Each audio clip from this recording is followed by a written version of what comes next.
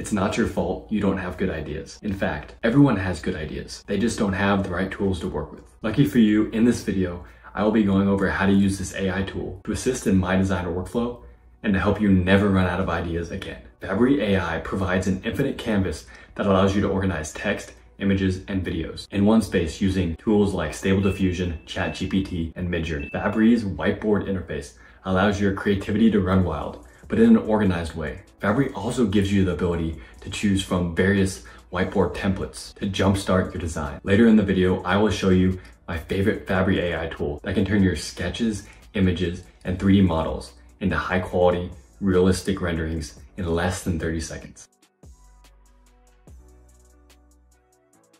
This is my design workflow with Fabrie. I'm currently working on a cafe and boutique hotel in Cutlery, Switzerland.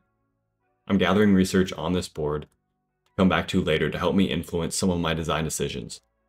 This project is in association with the Camille Bloch Chocolate Factory.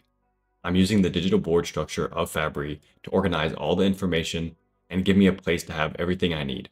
Additionally, I included some images of the existing factory, visitor center, and some of the company's different chocolate bars for inspiration. Using Fabrie Write, I used AI to write the history of Camille Bloch. Using ChatGPT technology, all you have to do is type in a prompt and it generates paragraphs of relevant information. I'm new to chocolate making, so I created a mind map of different steps in the chocolate making process using this AI tool.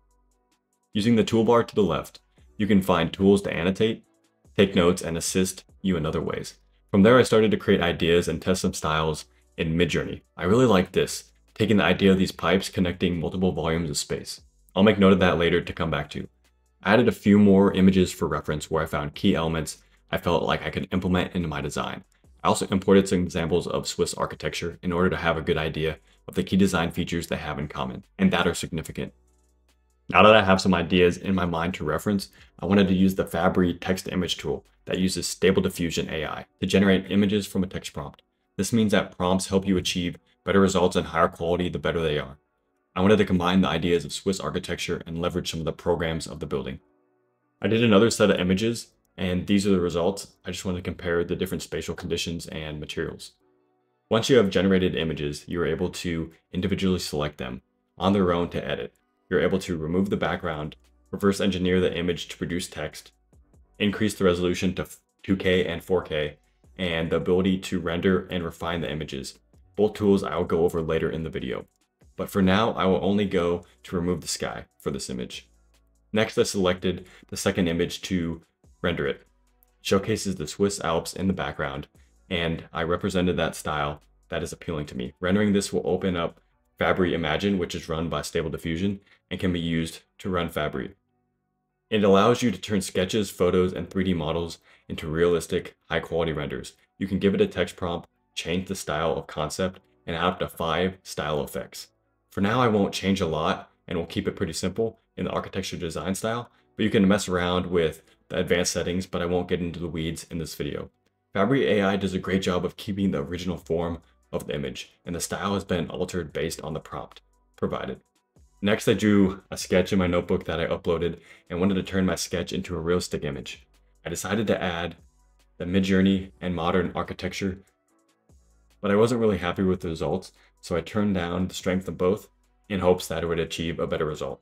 Then I brought an image of a Swiss chalet into the board so that I could reference that style, but transform the program and the environment around the image. Fabrie made it super easy to import the files and gave me a space to see everything on one organized platform. So far, I've been impressed with the accuracy of Fabrie.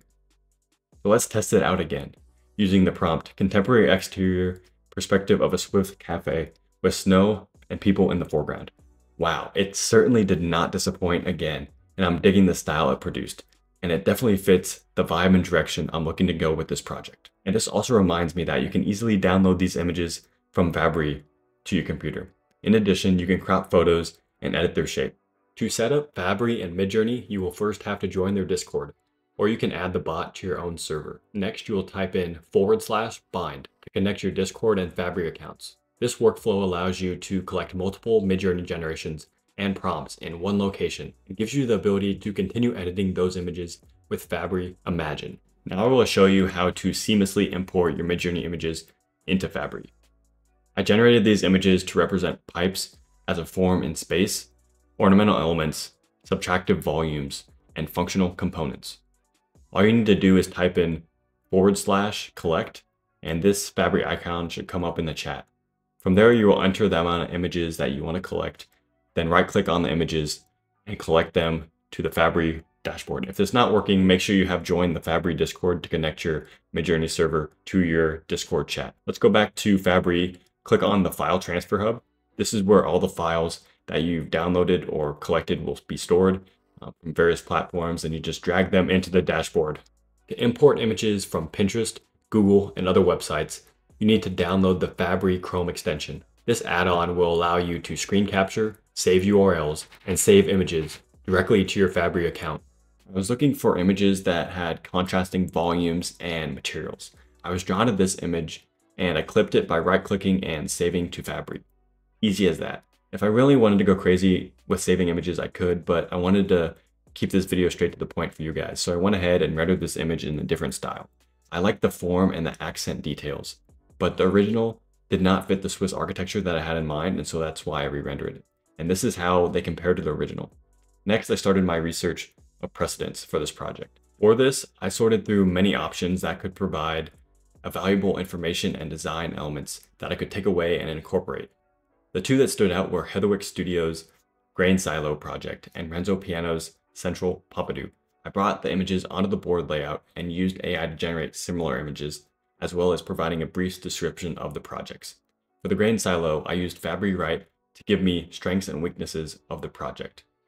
For the Grain Silo project, I liked this interior a lot. The shot through the corridor into a grander space. I saw this as an opportunity to transform this into an exterior cafe or lobby for the boutique hotel. I switched to the main style interior architecture to optimize the results. These renderings are super cool. The texture quality and the worn detail stood out to me, as well as how the vertical light silos drove in light to the space. I wanted to dive into the site analysis and program massing of the building. I dragged in a PDF of the site plan from an open file, easy transition between the two. Using mind map feature, I wanted to create a programmatic diagram, laying out some of the spaces and ideas for what should be included in this building. It broke it down into a very large chart, definitely giving me some options to choose from. From there, I was still trying to figure out the best way to combine program of the cafe and the boutique hotel. Using the brainstorm feature, I allowed AI to find some creative ways to combine the two main spaces. There were 10 ideas. I liked the third, where it suggested to create a boutique hotel with a cafe amenities included in the room.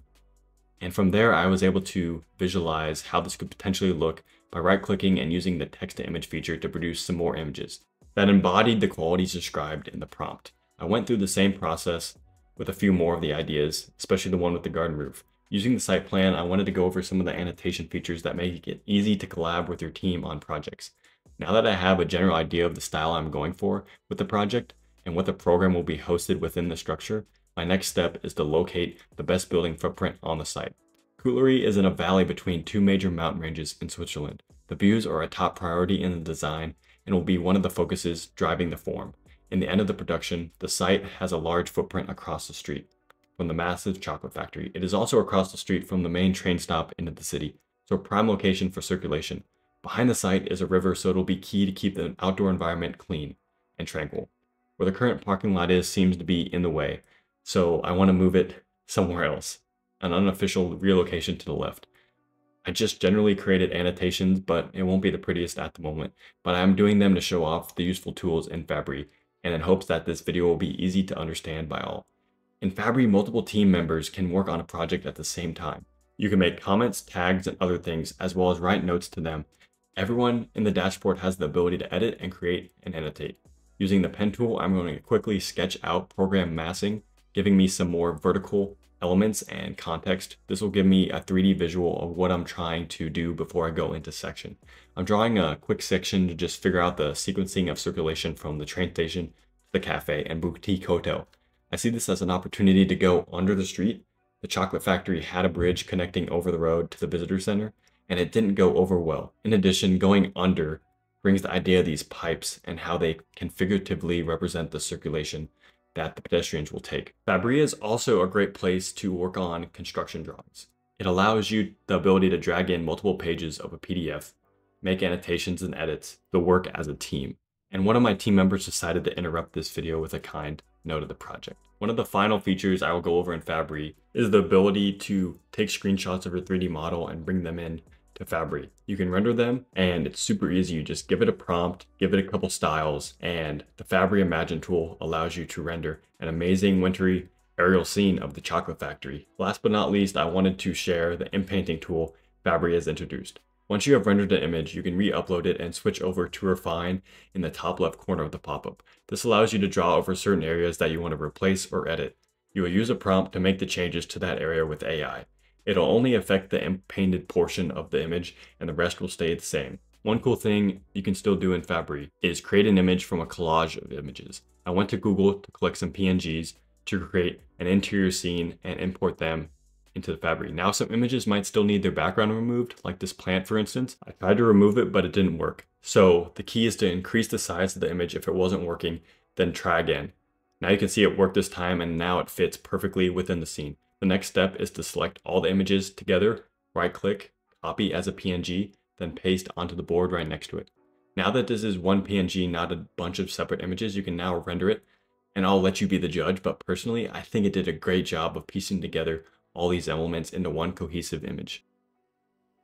Now that you know how to use Fabrie, it gives you a great opportunity to share your work with others. Whether you're presenting a project to a client or sharing it with your team, Fabrie allows you to easily and effectively create presentations. You can drag over images and write text, assisted by AI, and this will allow you to create the best presentation boards. I'm quickly going to mock up a presentation board of the work I have just created in this video as an example of how to do it. Obviously, you need to put a little bit more thought into the context, the text, and the images, and whatever else is going on the board. But this shows how easy Fabrie makes it. If your presentation requires multiple slides, you can open up the frame tool and start adding as many slides as you want. The easiest way to do it is drag these frames over the existing boards that we have created. From there, you're still able to organize the slides and go to full screen mode to present and switch between the slides.